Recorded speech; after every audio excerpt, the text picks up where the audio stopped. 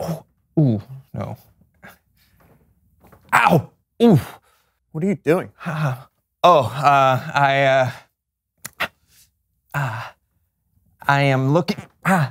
looking for, ow! Oh, I'm looking for, ow! Oh, something, I got it! Whoo! Hey! Huh. It really is hard to find hay in a needle stack. Congratulations. Well, thank you. Ow! Ow! Ow!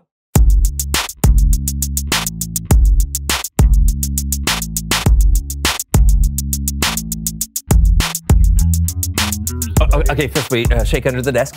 Yeah, right there. Then we elbows. All right. Woo! Hello, everybody. I'm John. And I'm Brandon, and you're watching the So-and-So Show. And our very secretive, Extremely official, super professional So-and-So Show Handshake. Oh. So-and-so Show Handshake. So-and-so Show Handshake. Oh, still can't high five, huh, pal? No, I never learned how growing up, and it just didn't seem like something I would ever need to know. Oh, bummer. Well, I do know someone you need to know. Who's that? Someone who knows stuff. Ooh.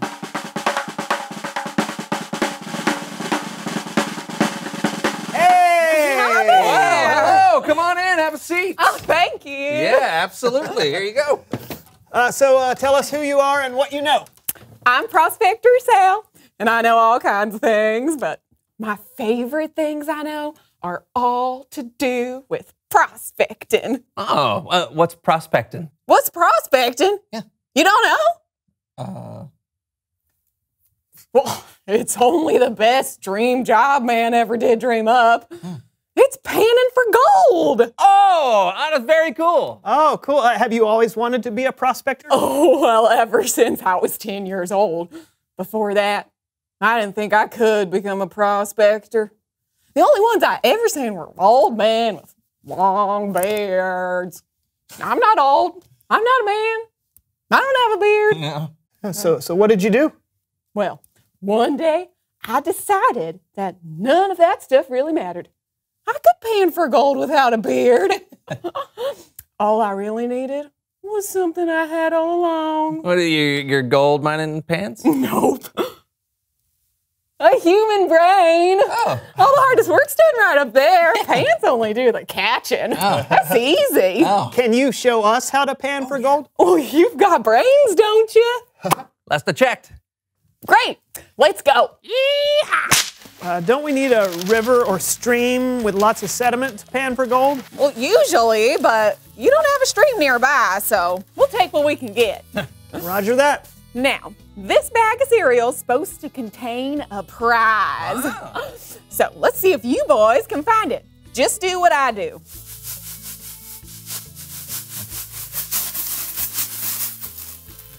My pan's empty. Yeah, you may have panned a little too fast. Oh. Here, try like this. Just a little slower. Okay. I don't think this is working. Yeah, you may be being a little too gentle. Oh, okay. It's just cereal. Don't be afraid to let it spill out. Oh, okay, yeah, all right. One Yeah. more. You got it. Oh, look at that. I got it. Nice Oh, work, Brandon. I wanted it. Let's try another one. Oh, are we actually looking for gold this time? Yep. But mind the worms. What? Just teasing. Oh. Ain't no real worms in there. But when you're looking for gold, sometimes there are distractions in the dirt. Okay. Okay. Hey, what is it? Hey! I found a gummy worm! My favorite. Oh. Oh, this is dirty. Yeah, and distracting. Get searching. Hey, I found it. Oh, I did too. Now I did too. that I do recommend eating All right. Okay. without the wrapper. Yeah, that's so good. Thank you, Prospector Sal. That was fun. And welcome. delicious, except for the dirt. Well, you're welcome. Hope to see you boys out on the river sometime. Oh, yeah, well, sure thing. You can keep the pans. Hey. Thank you. Bye. Bye. Bye-bye now. All right. Hey, I feel like I learned something. Hey, you want to learn more? Of course. Good. It's Bible story time with Kellen. Woo!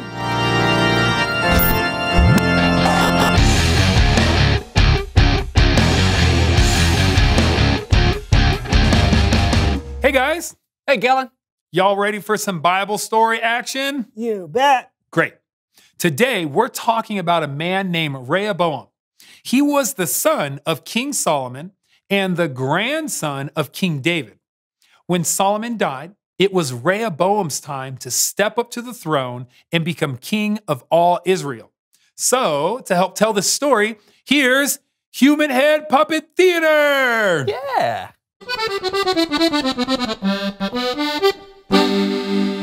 Ah, yes. I am Rehoboam, son of Solomon. Don't you just love me? Ah, yeah, you do. Of course you do. I'm gonna be king. Look at my crown. Rehoboam went to the city of Shechem, where all the Israelites were gathered to make him king. They chose a man named Jeroboam to speak for them. King Rehoboam. Yeah, Jeroboam. All of us Israelites were talking, and we wanted to say to you. That you love my new robes? Whoa. What? No.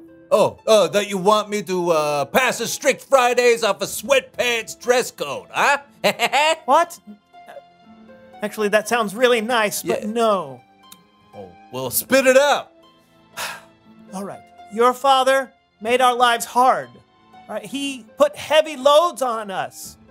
Give us a break. Lighten up on us, and we will serve you. All right, give me 3 days to think about it. Then come back here, all right? Right. Okay, I'll think about it. King Rehoboam talked it over with the elders who had served and advised his father, King Solomon. So, what advice can you give me? How should I answer these people? Be kind to them. Please them. Give them what they are asking for. They will always serve you. Yeah, sounds kinda boring and wimpy, but I'll think about it. I'm not really gonna think about it. I just don't want my elders to feel so quickly rejected. I'm literally right here. Oh, yeah? You got some new advice? Yes. Maybe don't whisper about someone when they're in the room with you. Oh, now that is good advice. Can you believe this guy? Then Rehoboam asked instead for the advice of the young men he had grown up with and who served him now. Hey! Hello, my friend! Hey, secret handshake! Oh, hey. yeah. Oh, oh, oh, oh. Oh, oh, whoa! High five! Yeah. Really? It's all right. Just go ahead and tell the story. Oh, right. Yeah. Dude, what's going on, my friend? Hey, I want to hear your advice. Really? Yeah. All right. What should I say to these people who asked me to lighten the load that my father put on them? Oh, dude. Yeah. They are crazy for asking you that. You should tell them, my little finger is stronger than my father's legs. My little finger, huh? Yeah. These fingers of mine are quite little, so that is saying a lot. Yeah, Go yeah. on. Yeah, if you tell him, if you think my father was harsh, you hadn't seen the half of it. I'm gonna be way more harsh than he was. That sounds nice. Ah! High five. Yeah. Come on. The people showed up 3 days later, just as Rehoboam had told them. And I bet you can guess whose advice he decided to listen to. Okay. I do think life under my father was hard. You haven't seen the half of it. I'll make all your heavy loads even heavier, huh? I'll be way more harsh than my father was. Get lost, son of David. We don't have any share in your family line. We're going home. You can mind your own business and take care of yourself. Wait, where are you going? Was it something I said? Hey, come look at how small my fingers are. It's not that heavy. My little pinky. Oh. So the Israelites went home. And because of Rehoboam's decision, the nation of Israel was split into two. Rehoboam only ruled over the Israelites who lived in the towns of Judah. The rest of Israel refused to be ruled by the royal family of David. The end. The end? Seriously? Yeah, seriously. He really should have picked the other advice. It's true. His choice had huge consequences that affected generations of people. You know, it's a good reminder that our choices don't just affect us. Absolutely. And listening to wisdom is a huge help when making our choices. It's like what Rehoboam's father, Solomon, wrote in the book of Proverbs. Walk with wise people and become wise. A companion of foolish people suffers harm. Now that's some great advice. Yeah, thanks, Kellen. You're welcome. I'll see you next time. If Rehoboam had listened to the wise counselors, his whole life and the history of Israel could have been different. Yeah, it's important to know who to listen to. I mean, those young guys were pretty confident in their opinion, but they weren't actually wise. True. I like where you're going with this. Yeah. So, reveal the question.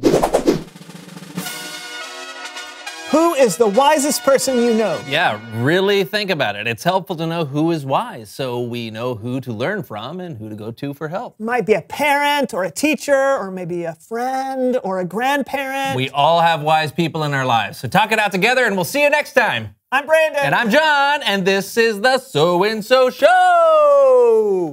Here we go. Here we go. High five. Hit me. Oh, come on. High five. Yeah. Where's your hand? High five. Oh, hey. Oh, ow, you punched me in the I'm face. sorry. How did you not? I'm trying to hit your You hand. hit my face. All right. High five. All right. I'm getting close. High five. Oh, hit. Ah! Yeah! We're two best friends. That's great. Come on.